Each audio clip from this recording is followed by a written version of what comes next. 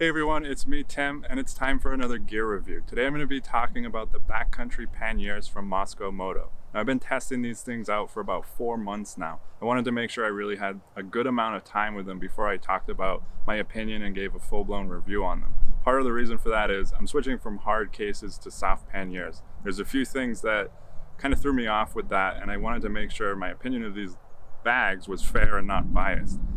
So we're going to jump into it. Like I said, I have a lot of stuff to talk about. We're going to get into it right after this.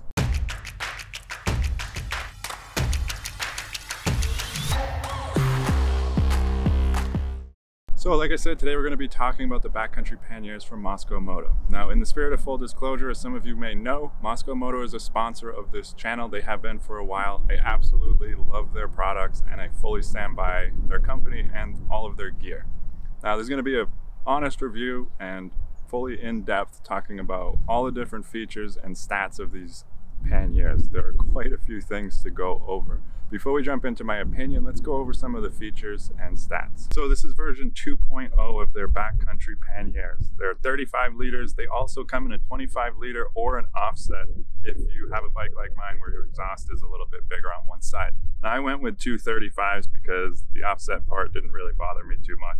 These panniers are designed for adventure touring, hardcore, enduro style riding, things like backcountry discovery routes, off-road riding, but I'll tell you, I've been doing a ton of pavement riding with these panniers and I absolutely love them even for that. I just got back from 2 months in Mexico. A lot of that was pavement and these things were just really great for that trip. They mount onto your bike with a quick mount wedge system that makes it really easy to take them on and off.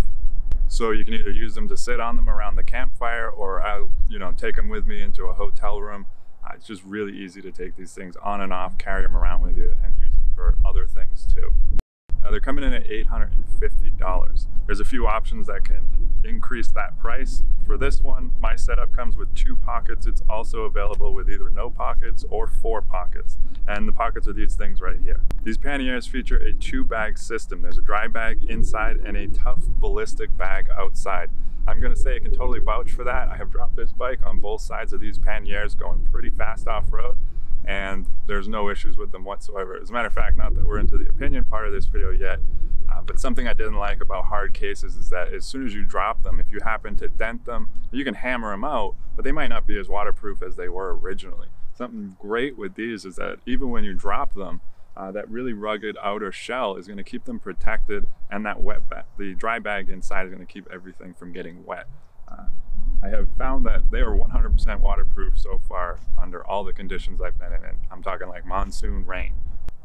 It also has this beaver tail stash spot. I am using this thing like every day. One thing I always keep in there is my bike cover. I just kind of stuff it down in the beaver tail. Sometimes I'll throw my flip-flops in there. If I stop at a store or get a bottle of water or something, I just slip it down inside the beaver tail. That thing comes in so handy for so many reasons. There are MOLLE expandability options on both sides and even on the bottom. There are literally so many things you can strap to these. Comes with 6 external compression straps. And something new on version 2.0 is the aluminum molded G-hooks. So like I said, my setup is giving me a 70 liter total capacity, 30 liters in the main compartment plus the 5 liter pocket. It's about 20 inches top to bottom, but it can be expanded quite drastically. With the roll top, you can really stuff some extra stuff in there and just leave it a little over expanded and still get a few rolls out of it to keep it waterproof. The pannier itself is 15 inches, that is the main body, but 18 inches if you include the rear pocket. And it's about 8 inches thick. And these panniers weigh about 10 pounds each, including hardware, but not including the auxiliary pockets. Some things about the construction materials. The outer shell is a ballistic nylon and hypalon, and the inner bags are a PVC with welded seams. The side buckles, like I said, are custom molded aluminum. So those are all of the stats on these panniers. Now, I do want to talk about some of the features and some of the things I really like about this setup and go over a little bit of my opinion after that. So some of the features that I have really grown to love about this pannier setup is the infinite expandability. It seems that as weather changes and situations change, I'm constantly, taking a jacket off, an extra layer, stuffing it in the bag, taking something out of this bag and getting rid of it, or adding food, adding water, supplies, things like that. my gear setup is constantly evolving throughout the day even. And it's so nice that I never run out of places to stuff things, jam things in. It's just endless. Being able to strap things to the top. Sometimes I'll strap my tripod or a chair to the top. Being able to strap things underneath, the pockets are just immensely valuable to me. Constantly, you know, changing things around. So having that option is really great for me, and I think a lot of other people would find that very useful as you're traveling around on a motorcycle.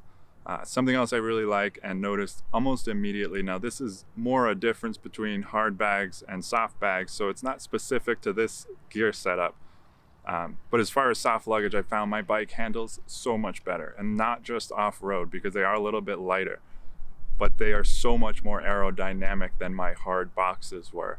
I used to get so much drag on the bike. Any amount of crosswind would just blast me, like barely be able to keep the bike on the road. I don't get any of that anymore. Cutting through the twisties, I don't even feel any luggage back there. It's such an improvement in terms of how the bike handles, so I'm absolutely thrilled about that. One thing I'm not crazy about, and I kind of hope that Mosko maybe figures something out in this regard, is the security aspect. Now I know that with hard cases, it's just an illusion of safety. If somebody really wanted to, they could have jammed a screwdriver in my locks and opened them up.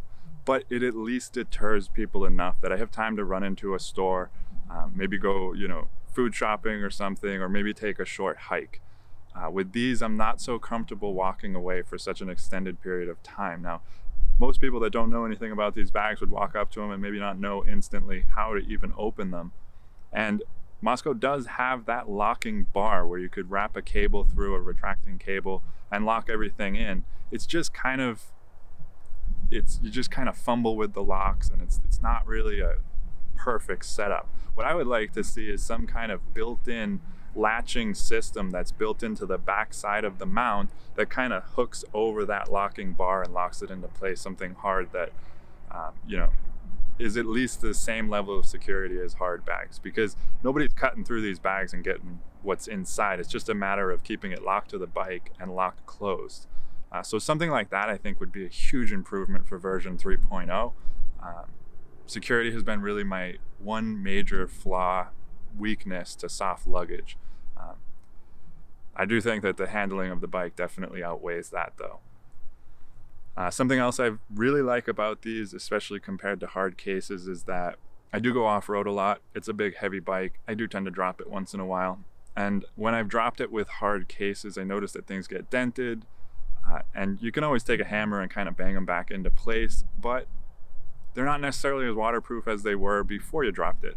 With these, like I said, I have slammed this thing into the ground. I'm not proud to say, but several times, really, really like hard, and I've not had any issues. There's a little bit of scuffs on them, a little bit of battle scars, but they're still 100% waterproof, functional, and I would say about as hard as you would want to drop a bike, I have on these cases and haven't had a single issue. Something else I really love about this gear and most of Mosko's gear, if not all of it, is their attention to detail and the amount of thought that goes into their gear.